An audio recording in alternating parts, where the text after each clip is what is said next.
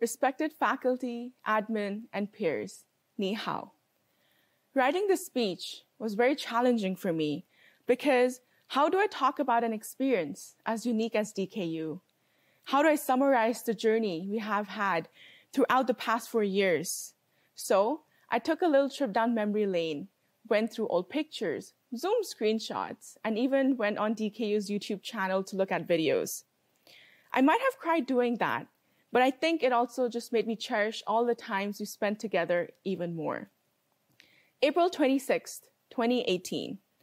To many, it's just another day, but for me, I think it was the day that changed my life. It was DKU's first admitted student experience, and I know that when we got there, we saw this blank canvas of a university, and we were excited, yet fearful at the prospect of being its caretaker. But let's be honest, for the 95% of us, what really sold it were the beautiful, beautiful fireworks. Today, we are the first batch of graduating students from DKU. Who else would have had the opportunity to dismiss a college mascot just because it was not an animal? I do miss Dudu, even though it did not get past its naming phase. We helped to shape and develop university policies as we lived through them. We started more than 60 clubs and societies. In our first year, despite having to contemplate between getting watermelon from the salad bar or ordering Shandong Shuijiao, passing integrated science, practicing the in Chinese 101, or even figuring out which buses goes to Oshang or Zhoufang. Remember, all of this was also done through the sugar haze of a developing boba addiction.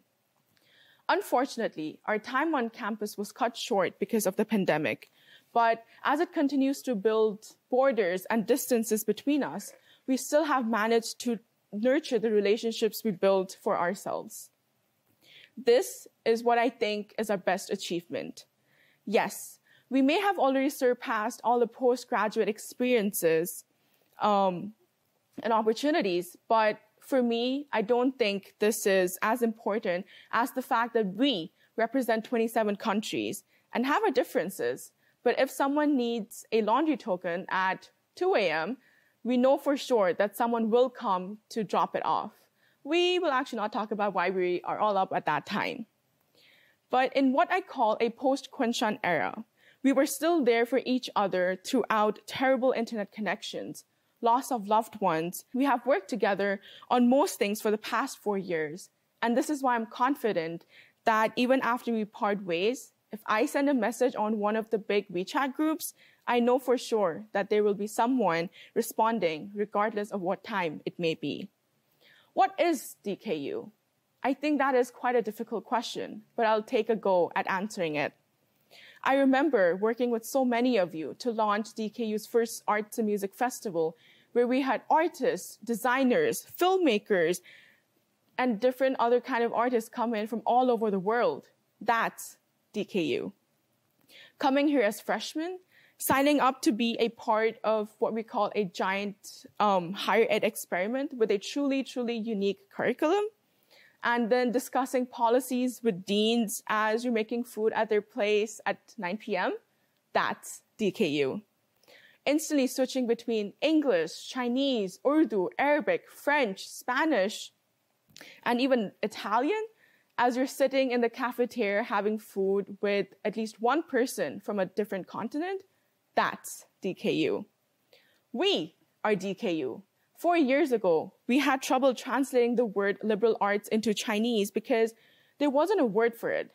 And today, I'm struggling to find adjectives to describe my classmates because I feel like no collection of words can fully describe and do justice to the ambition, compassion, and resilience the class of 2022 embodies. Every conversation I have had with each individual, regardless of the discipline, has taught me new things and even given me answers to questions I did not think I should be asking. Our peers have made us better people, so a big thank you to all of you. Thank you to all the faculty for the advice, mentorship, and support. You have shaped our lives in irreversible ways, and we will always be exceedingly grateful for your presence. Thank you to our admin, listening to our complaints, supporting us throughout arguably the worst transition phase any university can have, and trusting us to help shape this university. I can't skip out on thanking our families too. They have been one of the biggest pillars of support, and unfortunately, we do not have all of them present with us today. But I know they are watching this here with us with immense pride. Last but not least, a thank you to all the IEs, security guards, YMI drivers, and cleaners. Without you all, we would not have had a wholesome experience at DKU. Congratulations, class of 2022. I'm so proud of how far we have all come, and I'm excited to see where we go. Thank you.